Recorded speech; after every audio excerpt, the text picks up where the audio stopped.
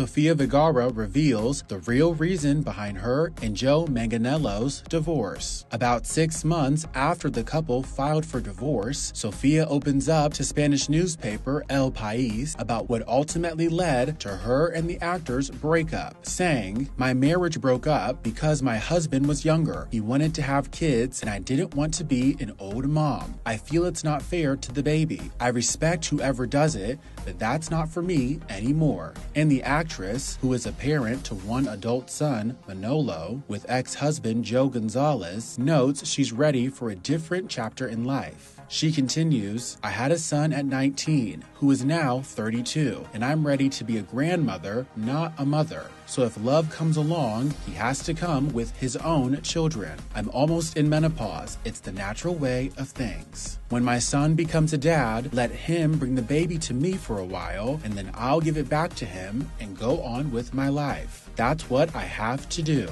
Sofia and Joe, who first met in 2014 and tied the knot in November of 2015, announced their divorce in July of 2023 and released a joint statement saying, "We have made the difficult decision to divorce. As two people that love and care for one another very much, we politely ask for respect of our privacy at this time as we navigate this new phase of our lives." Earlier this month, the actress appeared on CBS Sunday Morning, where she gets candid about challenges she faced this year, including her divorce from her husband and being surprised by the reaction to the news. And the world took notice when that happened.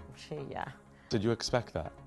Yeah, of course. You're out there and people know. That's part of being a celebrity. I knew it was going to happen. You can't hide those things.